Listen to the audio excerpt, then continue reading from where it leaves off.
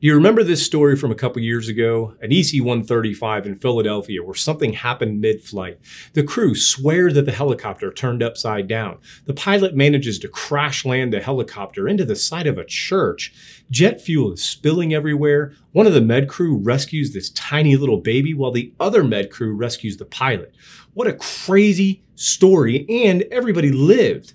But these bizarre chain of events left us all with some burning questions. What was the loud bang that the medic heard? Did the helicopter really completely roll all the way over? Why was it making such a strange noise when caught on camera? Well, the final report is out, and guess what? We still have unanswered questions. But even with those unanswered questions, we still have stumbled upon a pretty interesting chain of events that includes some very important lessons for anybody that's flying on a medical helicopter. How did all this occur? Stick around and find out on this episode of the Dr. Medic.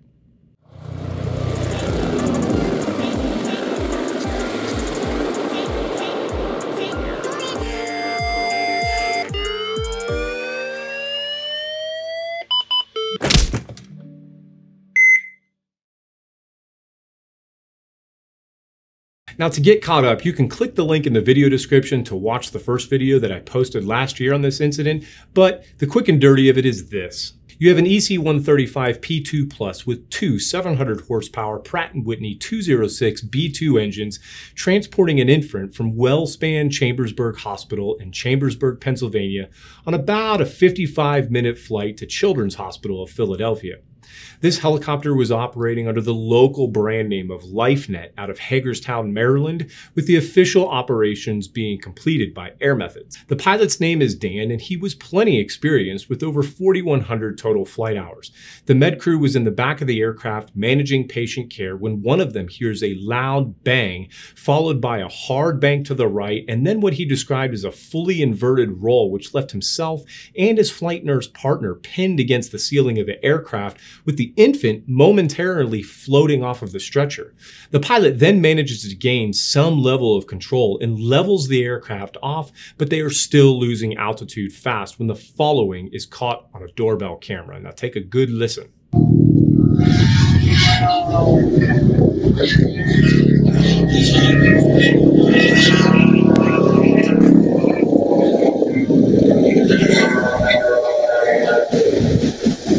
Right after the helicopter flies over this location, the helicopter crashes into the corner of this church. And after the crash, with jet fuel pouring out of the aircraft and a small fire by one of the engines, flight paramedic Kevin Chaffee hands the baby to flight nurse Christopher Lawson, who escapes, gets himself and the baby to safety, while Chaffee helps rescue pilot Dan while at the same time shutting down the engines. Everyone makes it out alive, with the flight nurse Lawson accompanying the baby to a hospital in a ground ambulance, with paramedic Chaffee riding into the hospital with pilot Dan, who did suffer severe injuries, including fractured ribs, a fractured sternum, and multiple fractured vertebrae. Now, following this crash, there were all kinds of speculation, including a possible bird strike, or maybe a broken pitch link, or maybe even some weird reason for a loss of tail rotor effectiveness. Now, all of these things, though, would have been easily found during the NTSB's investigation, but they found nothing. No evidence of a bird strike, nothing wrong with the pitch links or the hydraulic system or the computer system or any of the drivetrain for that matter. For all intents and purposes, they found absolutely nothing wrong with the function of this helicopter. But they did find some interesting things. So now that the investigation is completed, let's see if we can figure this one out. But before we do that, let's get some quick definitions out of the way. First is that this helicopter has full authority digital engine control, otherwise known as FADEC. FADEC is basically the computer system that controls all of the fuel flow in a helicopter such as the EC-135. When a helicopter has FADEC, there is no need for the pilot to really adjust anything at all related to fuel flow or throttle opening or anything like that. On an EC-135, the only real control that the pilot has over this would be when they first start the engine, as the selector switch only has 3 positions: off, idle, and flight. So in very basic terms, when the pilot starts the engine, they lift this switch from the off position to idle. Once the engine is within appropriate operating parameters, the pilot can then move the switch from the idle position to the flight position, which drastically increases the speed of the main rotors. The fuel flow and control for all of this is automatically done by the FADEC system. Same thing during flight. Whatever is necessary to keep the engines operating at the proper speed in order to maintain the rotor speed is all controlled by the FADEC system, and the pilot does not have to worry about controlling fuel at all. Make sense?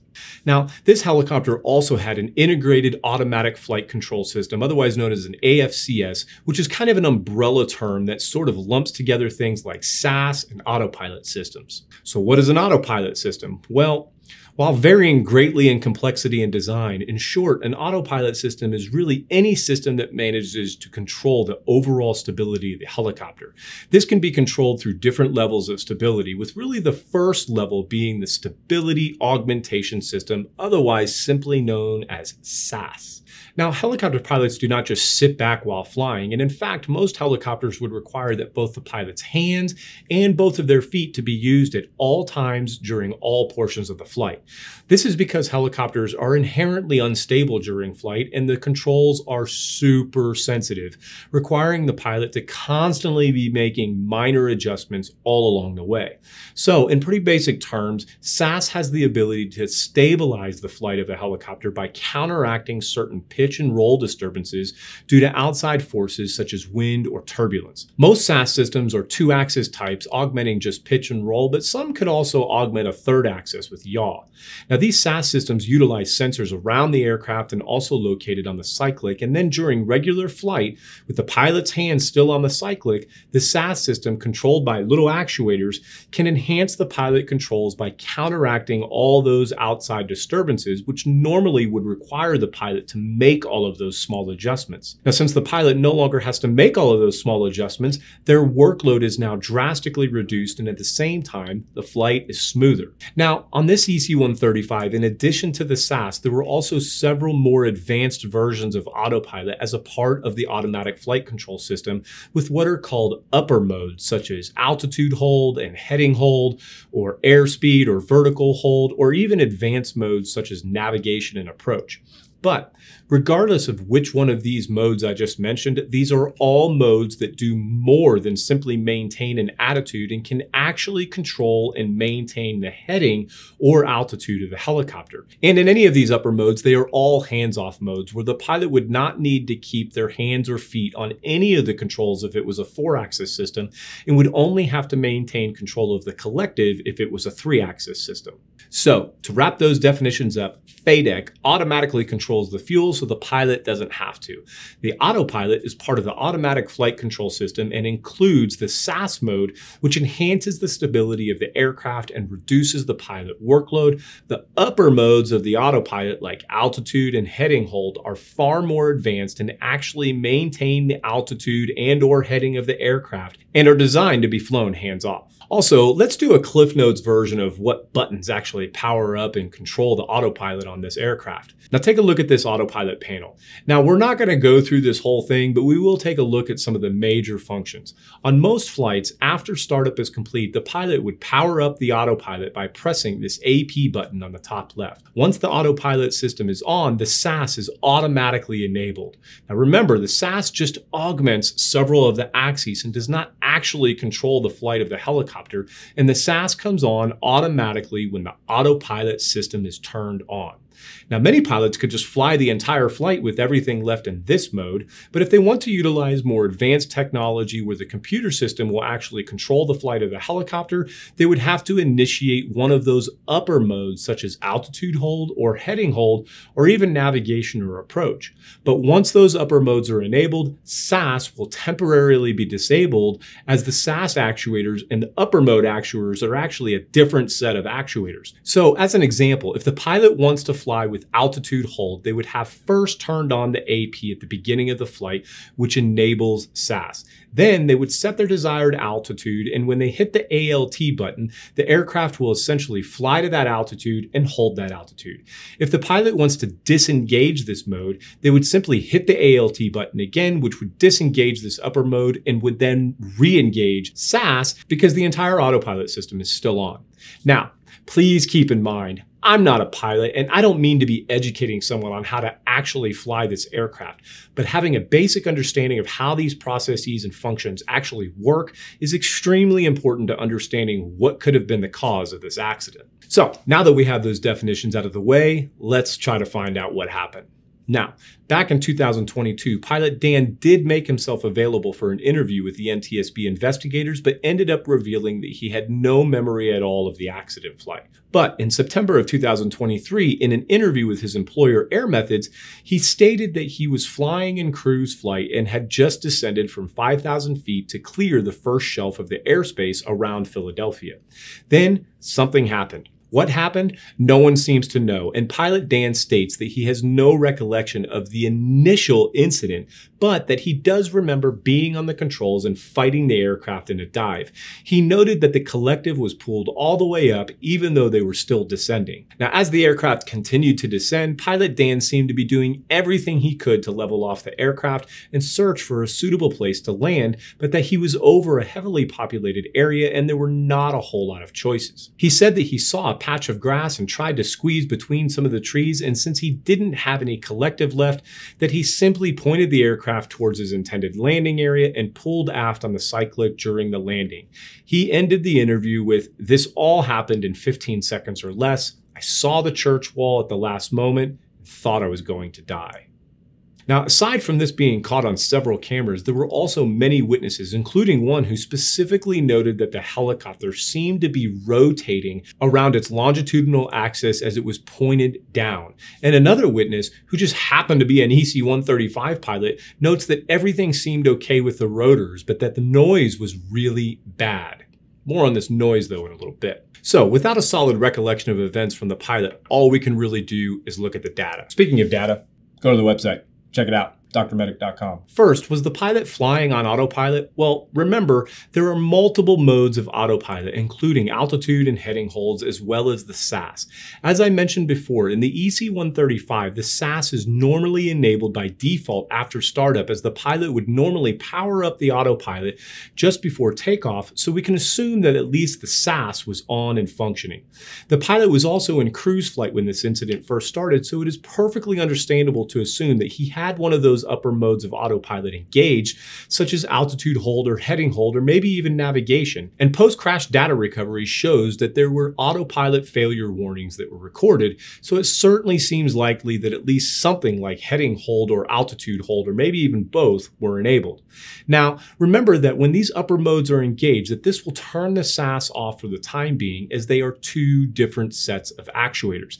And then, when a pilot disconnects the autopilot upper modes, SAS would then be re-engaged unless a pilot specifically turns off SAS, which is normally very unlikely. Now, if the pilot did want to turn off SAS, they would probably already be flying with their hands on or close to the cyclic, and then they could hit this SAS AP cut button, which would completely disengage the entire automatic flight control / autopilot system and give 100% control back to the pilot. But like I said, this would normally not be done during a routine flight like this, and certainly not in the middle of cruise flight.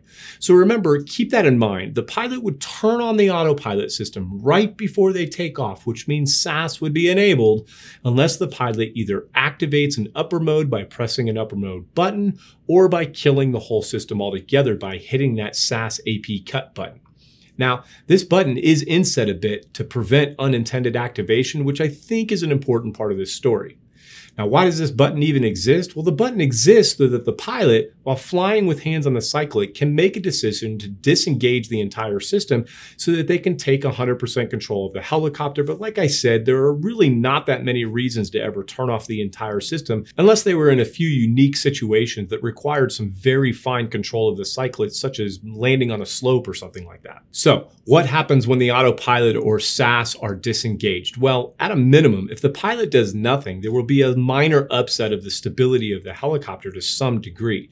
If the pilot is flying hands off, which would mean the pilot is sort of sitting there with their hands in their lap and their feet off the pedals in one of these upper modes, and then simply disengages that particular upper mode, the SAS is still on and will immediately move to stabilize the helicopter, while at the same time the pilot would be going from hands off to hands off flying in a split second. So the pilot is flying along with autopilot on, hands off. and then chooses to disengage autopilot by pressing one of those upper mode buttons and then places his hands back on the controls, the aircraft will be unstable for a split second and then everything is fine. But if the pilot is flying along with autopilot on, hands off, and then not only is the autopilot disengaged, but the SAS is also disengaged, then the aircraft will become extremely upset and will require a much higher workload to recover, as now there is no stability augmentation at all and the pilot needs to do 100% of the work. And that is if the pilot disengaged the entire system on purpose. What if they disengaged the system by accident? Or what if the system randomly disengaged all by itself? Now, investigators did do some serious simulations following this accident to try and recreate the same scenario that pilot Dan found himself in. These scenarios included flying in cruise flight at around 120 knots with upper modes altitude hold and heading hold engaged. They then disengaged the upper modes and found that the helicopter was very easy to recover and maintain stability. But when they disconnected both the upper modes and the SAS by using the SAS AP cut button on the cyclic, the helicopter became unstabilized and required high pilot workload to regain control of the helicopter. So that's it. The pilot just accidentally hit the SAS AP cut button and that's what caused all of this? Well, no, not really, as there was really one more giant factor at play here, and that are those awesome Pratt & Whitney engines. Now, in a previous video I did on this University of Wisconsin crash, which was also in an EC-135, I dove pretty heavily into the specifics of overspeed protection of the EC-135 engines, so please go back and watch that video for an in-depth look. Also, the UW aircraft was a T model, which uses turbomeca engines, while this crash was a P model, which obviously uses the Pratt & Whitney engines, so some of the numbers might be slightly different, but the process of overspeed protection is basically the same. So these turbine engines are generating a large amount of torque that is passed through an output shaft and attached to the transmission of the helicopter, which ultimately then turns the main rotors and tail rotor, or in this case, the fenestron tail. The computer system and the FADEC system assume that the engine is connected to the transmission and will be under a load when at maximum turbine speed, which that speed should really always be somewhere around 100% during flight. The FADEC system is going to always adjust the fuel flow rate to keep the turbine speed at 100%, and then the pilot controls the flight of the aircraft by changing the pitch of the main rotor blades and tail rotor using the cyclic, collective, and pedals, but for the most part, the engine should always stay running at the same speed during flight. But sometimes there are problems and an output shaft might fail or any other number of items might fail, which could cause one of the output shafts from the engines to become disconnected from the transmission, which would all of a sudden mean that the torque on the engines could go from something like 80% all the way down to 0% in the blink of an eye. Think of it like this. Imagine riding a bike and you are pedaling really, really fast. Think about how much power you are using to push those pedals really, really fast. Now imagine that right in the middle of pedaling, the chain breaks, but you continue to pedal as hard as you can, but you're not really going anywhere. Your pedal rotation speed is going to go much faster, right? But with zero torque going to your bicycle's back wheel. Well, you can tell that the chain is broken and just stop pedaling, but a turbine doesn't know that it's been disconnected, and the turbine will then start to spin faster, faster, and faster, going way over 100%, which is not a good thing, as there are mechanical limits to how fast that turbine can spin. And if the turbine engine spins too fast, it could literally grenade, which could then bring down an aircraft. So turbine engines have multiple levels of overspeed protection. The highest level will actually cause the blades to shed off the turbine to keep it from having a catastrophic explosion. The second level might just shut down the engine altogether by turning off all the fuel, but the first level will revert the fuel flow management from being controlled automatically by that FADEC system to now being required to be controlled by the pilot manually. But we know from this accident that there was no disconnection of the engine output shafts to the transmission, and there were literally no mechanical failures at all. So the engines could not have oversped above 100% then, right? Well, let's go back to that bicycle example. Again, let's say that I'm pedaling really, really fast and moving on a flat surface. And let's say I'm pedaling as fast as my little legs can go, which would be 100%, which may make my bike go, I don't know, about 25 miles an hour or something. But then let's send my bike down a super steep hill to where gravity speeds my bike up to something like 40 miles per hour. Well, pretty soon my pedaling will not be able to keep up. The wheels will start spinning way faster than my legs can keep up with. So I could keep pedaling, but zero torque from my legs are being transferred to the back wheel because gravity is making the wheel spin faster than I can. The same thing can happen in a helicopter, especially if the helicopter is pointed down. And upon further investigation, it was found that there were exceedances in rotor speed and engine power turbine speed while engine torque was at 0%. With the main rotor speed going from 100% to 112% and the engine turbine speed for both engines going to a peak of just under 127% at zero torque value. You see where this is going yet? So, Pilot Dan was flying along, most likely with upper modes engaged like altitude and heading hold with no problems at all. And then something happened. What happened? Well, no one really knows, but it is quite possible that somehow that SAS AP cut switch was activated, possibly by accident, or the entire automatic flight control system / autopilot became completely disengaged somehow, which immediately upset the helicopter and sent it into a steep dive and rolling to the right and possibly into a full right roll. This dive drastically increased the main rotor speed, which just like me being unable to pedal hard enough downhill to actually put torque to the rear wheel of my bike, meant that the main rotor was spinning so fast that the engine turbine speeds could not keep up to actually put any torque into the helicopter transmission. This caused both of the engines to overspeed to their designed threshold of 127%, which then initiated the overspeed protection by the FADEC system.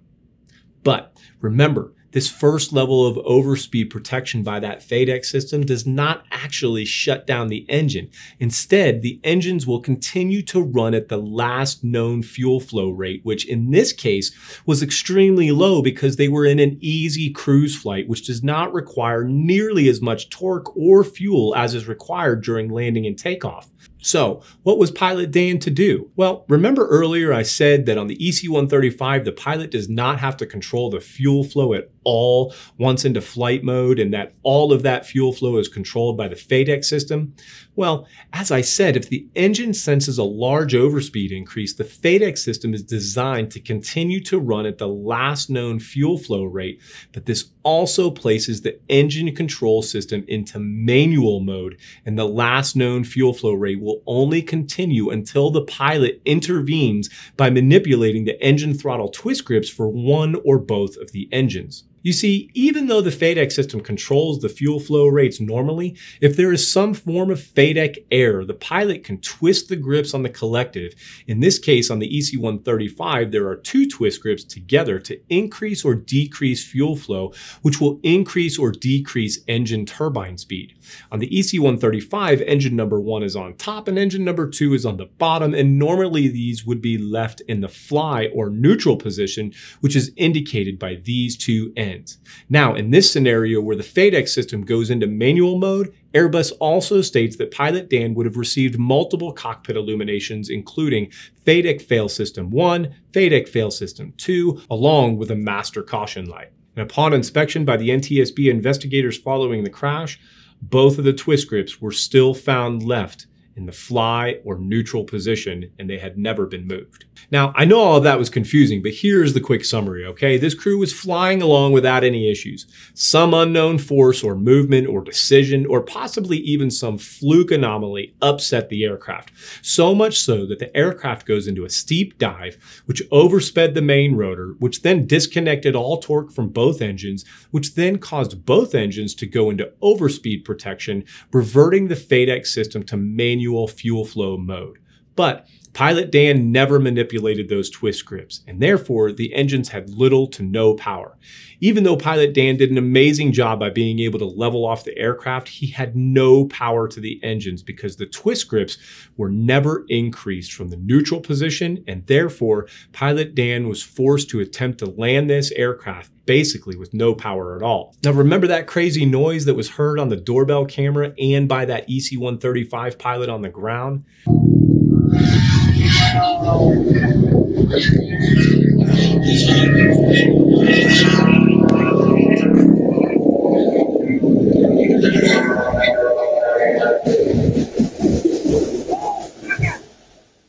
That sound sounds just like underpowered turbines struggling to stay running as they are not receiving the fuel flow that they need. In the end, the NTSB's probable cause was an in-flight attitude upset for undetermined reasons that resulted in a rotor system overspeed, a reduction of power from both engines, and a subsequent hard landing. And why do they call these crashes hard landings? That is such a poor description, and I think that definition needs to be updated. Anyway, subject for another episode, I guess. So, as I said at the beginning, we have answered some questions, but we are still left with at least 3 big unanswered questions. 1, what was that loud bang that the paramedic heard, as the pilot and the nurse did not recall hearing that bang? 2, what caused the initial upset of the helicopter? And 3, why did Pilot Dan not follow the FADEC fail procedure to include using the twist grips to increase engine power?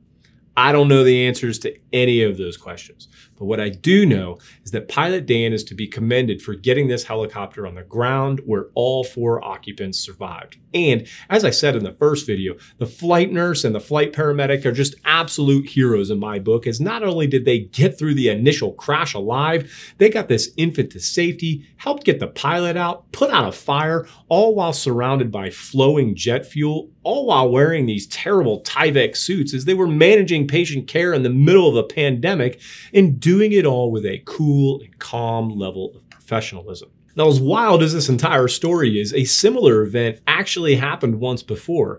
This other incident occurred in Romania back in 2011 and was also in an EC-135 P2+ model. Now, according to the pilot of that incident, he was in cruise flight at an altitude of 3,000 feet and a speed of about 120 knots when the helicopter had a sudden and violent yaw to the right, followed by a nose-down dive with a right roll. He recalled that he was flying with upper modes, altitude hold, and heading hold both engaged before his in-flight upset. But he happened to be flying with his hands sort of hovering over the controls, not really controlling them, but kind of just keeping his hands on the controls just in case something happened, as there were reports of heavy turbulence in the area. In this case, the pilot lost about 2,000 feet of altitude before regaining control of the helicopter. The engines in this Romanian incident also recorded overspeed events, but this time the engines oversped only to 116%, which would not have been enough to meet the 127% threshold required to kick the FADEC system into manual mode. The initiating cause for the in-flight upset, just as with the accident with Pilot Dan, could not be determined. Now, one last thing that we can learn from this accident is regarding the loss of situational awareness by Pilot Dan. The system generated a master caution warning and 2 FADEC fail system warnings, which Pilot Dan probably did not see, most likely because the incident occurred so suddenly and only lasted about 15 to 30 seconds. But this has actually been studied and researched before. I actually published a study a few years ago that measured situational awareness during high-fidelity simulations with paramedic students. Now, the results of that study showed that most of the students lacked situational awareness, and more importantly, that they lost situational awareness due to being stressed and then getting tunnel vision, which ultimately led to them ignoring major warning signs and making critical mistakes. Now, that study was just with paramedic students and not pilots, but situational awareness studies have been shown to have very similar results across all kinds of high dynamic environments where life and death critical decisions have to be made very quickly. But what has been shown to improve situational awareness in these types of situations?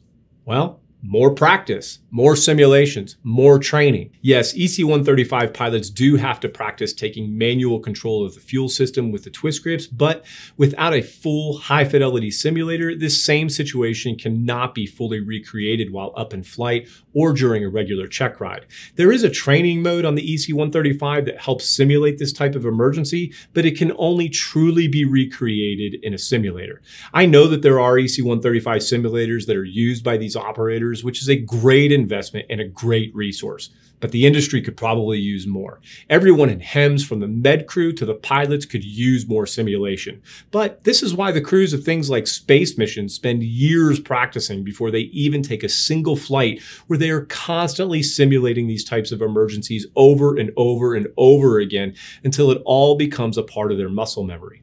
Now, do I think that the HEMS industry should practice like astronauts, or that the industry has the money or the resources to even do so? No, I don't think that. But everything exists on a spectrum, right? On one end of the spectrum, you have every operator with their own approved training procedures that become FAA approved as a part of their recurrent training. And on the other end, you have astronaut training. All I'm saying is that the research supports moving the needle a bit in the other direction when it comes to simulations. Now, I do not know how often most EC-135 operators check off their pilots on dual FADEC system fails in their simulators, but this has now happened 2 times, with the initial cause of both the incidents being completely unexplained. In other words, a new hole in the Swiss cheese model has been discovered, and I would highly recommend to any EC-135 operator, or any operator for that matter, to increase the frequency and or rigor of a dual FADEC system fail simulation during their approved training maneuvers. And one final note, Pilot Dan elected to fly this flight far above 1,000 feet. Had he had been cruising into Philadelphia at 399 feet when this incident occurred, he would have had no time at all to react, and the aircraft very well may have impacted the ground long before he could have regained control of the helicopter. Altitude is your friend. I do thank you all for taking the time to listen to this story. Hopefully you learned something, and if you did, I hope I earned all those great things like a like and a subscription, and even more. Feel free to head over to thedoctormedic.com for some really nerdy merch. Otherwise, stay safe, be nice to each other, and I'll see you on the next episode.